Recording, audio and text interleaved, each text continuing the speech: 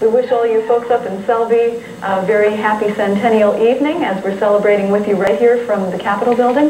And we wish you all the best in the next 100 years. Thank you so much for being with us, Reuben. And Rich, I guess maybe I'm going to toss it back to you for a second. Is that right? You're looking curious at me.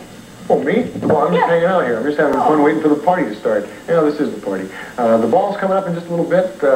I think some of the folks are probably starting to arrive. Like Linda says, we're the first ones at the ball tonight. We're waiting for everybody else, and we're waiting with you, and we appreciate the good company.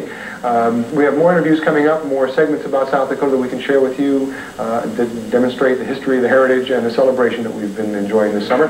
Right now, though, we're going to pause for just a brief moment, let you know who's helping make this event possible and where you're watching it. Tiptoe to soft shoe, red hot pajamas, intrigue, adventure, and surprise, where all the stars come out for you. We're TV with a different point of view. Because of you, we're who we are, America at its best. TV worth watching, South Dakota's public TV.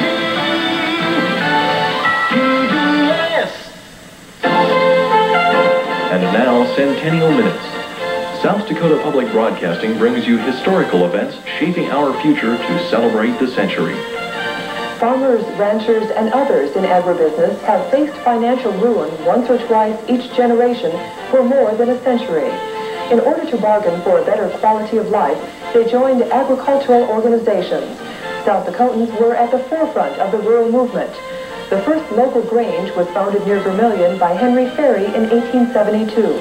Many substantial groups have been formed since then, including the People's Party, Nonpartisan League, Farmers Union, National Farmers Organization, League of Rural Voters, and the American Agriculture Movement. These rural organizations have been influential in economic, cultural, and political affairs throughout the history of South Dakota.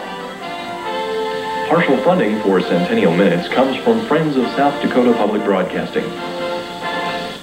Celebrate the century. You are watching one of the 8 stations of the South Dakota Public Television Network.